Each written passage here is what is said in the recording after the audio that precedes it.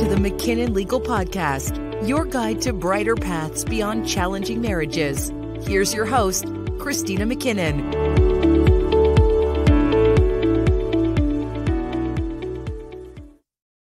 Hello, everyone, and welcome back to the McKinnon Legal Podcast.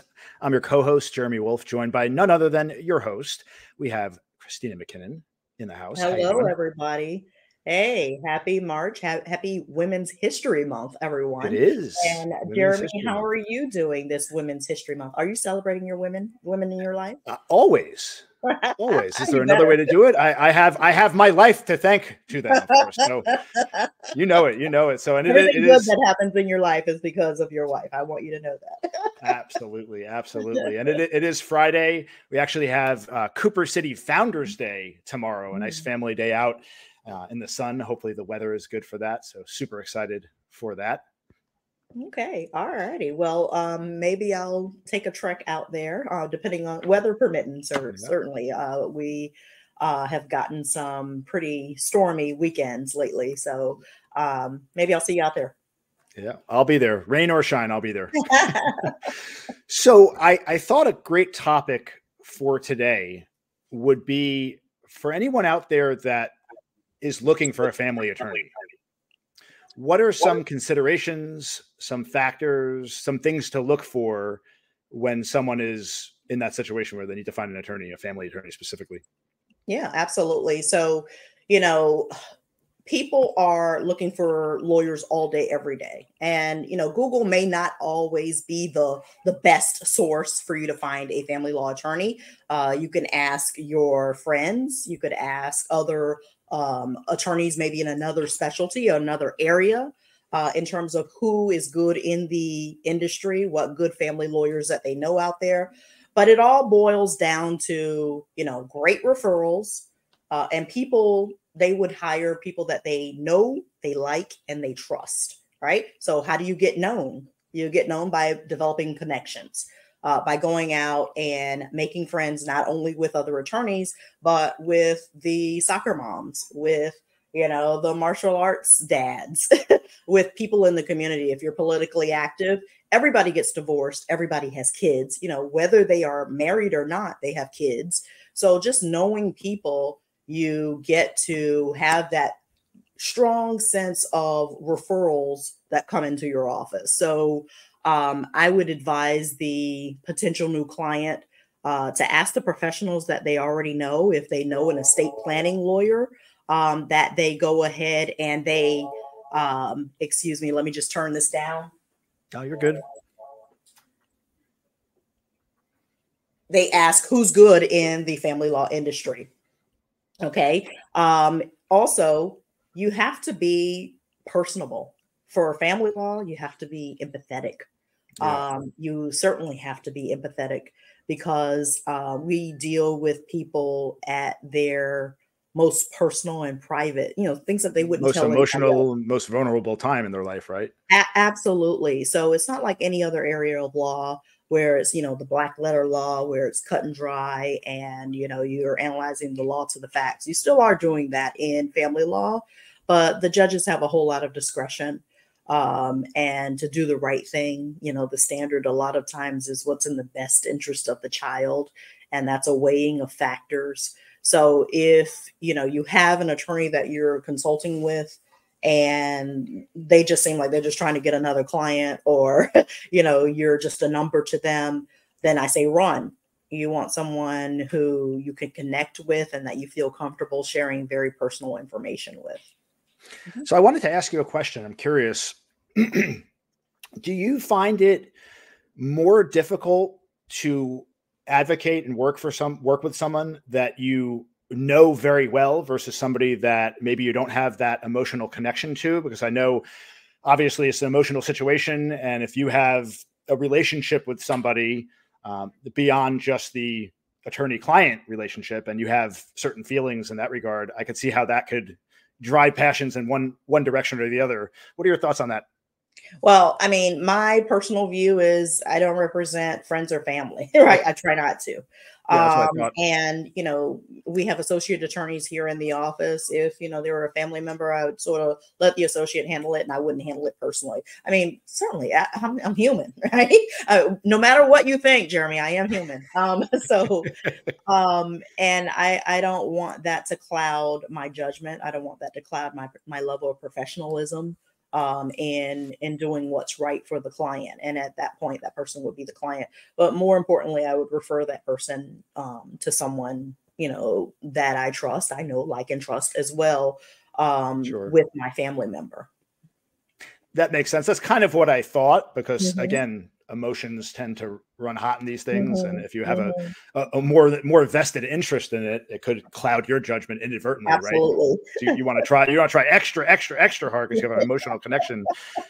So aside from looking at obviously past experience, the reputation of the attorney, I think it's important also, from where I sit, to work with somebody that really has a specialization within that niche, right?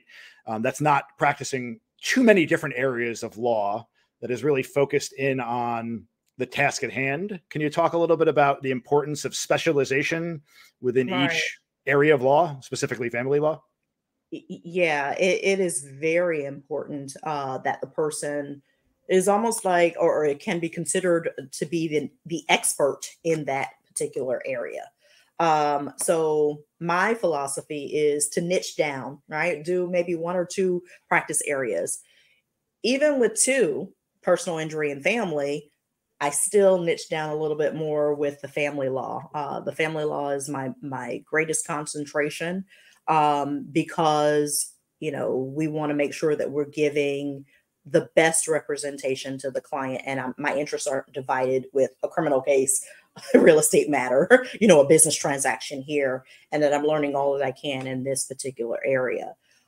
We had a saying back in the day, and when I say back in the day, I'm talking about 20 years ago, when I was coming out of law school, and people were opening up shop or whatnot. There were some type of attorneys, and I guess they're still around, but they were more generalists, and we call them, hey, they practice door law, right? What's door law? Anything that comes through the door, they'll just go ahead and take the case and do it. Well, you know what? That is the quickest way to some sort of malpractice. That is the quickest way to some sort of complaint from a client. If you're not versed in the law, certainly you can become versed in the law by researching and by, putting forth the requisite effort and diligence to come up to speed. But do you want to do that for every single case that comes in? No, you want to have a requisite level of knowledge going into the case, do the research as needed for specialized areas or complex areas of the law, but you should already be deemed more like an expert in the field that you're practicing in. And that person coming in should have 100% confidence that you've seen this before. That is not something novel or new that you're doing. Yeah. When you said the door law or door lawyer, what came to mind was Better Call Saul. Is that what Saul does? I watched that show maybe one time, Jeremy. But I don't know. I don't know much about Saul. It's a great show. I know, but he takes whatever case comes his way. Criminal defense, elder law, it doesn't really matter what it is. I don't know how successful Saul was. Didn't he drive a bum car and have practice out of a whatever? I don't know.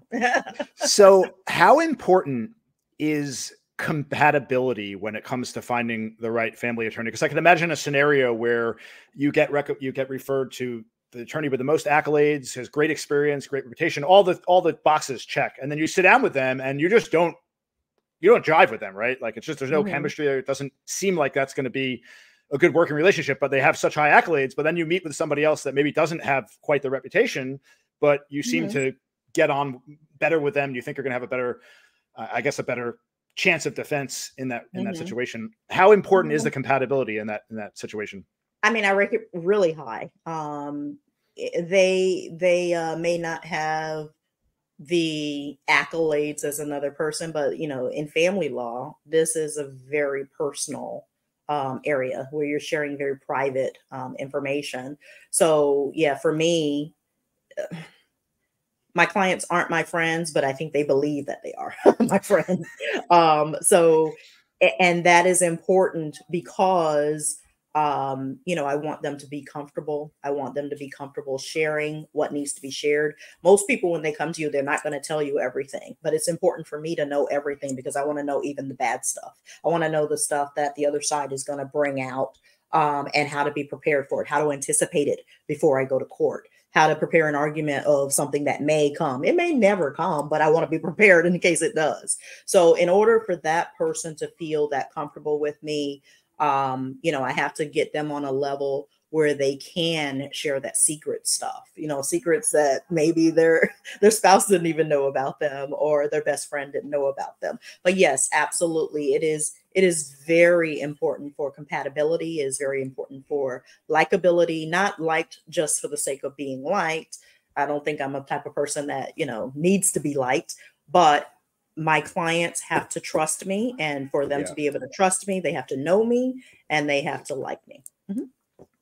Yeah, because how could you ever be expected to offer a good defense if the client is not being honest with you, right? You have to really dig in and find out exactly what's going on, and they're not going to open up if there's no comfortability there. Very true, but guess what? It happens more often than you know. Clients lie all the time, and not that they're bad; it's just that they don't want to be judged. Yeah. And, I'm your lawyer. I'm not here to judge you, but I do need to know, even the bad stuff or the stuff that you're embarrassed about, because it will come up. It's likely to come up in court.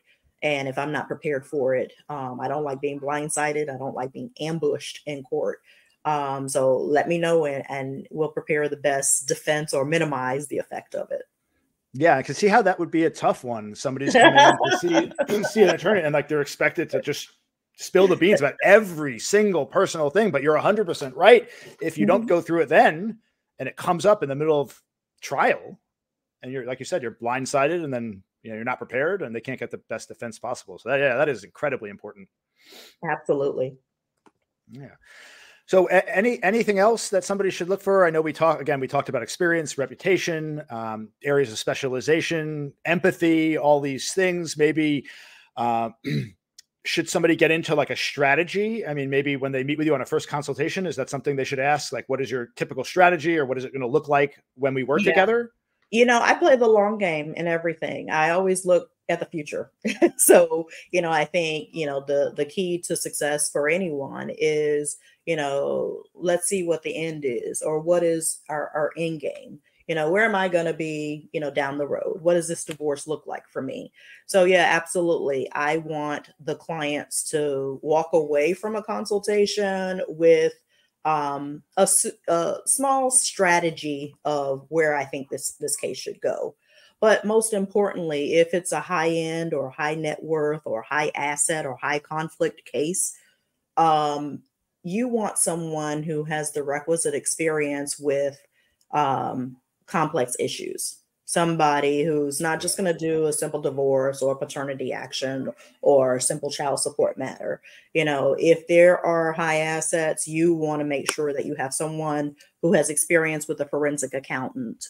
All right. Yep. If there are DCF issues or domestic violence issues or just, high conflict, alienation issues, you want to make sure you have experience with someone who has worked with a guardian ad litem. Sure. Or parenting coordinators, etc. If you have a high asset case, but you don't have a lot of the drama, you may want to consider a collaborative divorce. Right. So, there are certain complex issues and certain experience levels that you would want to look for and want to make sure that your attorney has experience with and longevity in the industry, and the connections and the contacts with these particular vendors that can help you with your case. Makes perfect sense. Well, Christina, I hope that I never need to engage your services, but I feel like if I ever do, I got a pretty good handle on what I need to do to make sure that I have the proper defense. So just do whatever your wife says, Jeremy. Especially this month. That's what my husband does. Do whatever. Do whatever my wife says. Okay. I'll take that under advisement. Yeah. Thank you, counsel.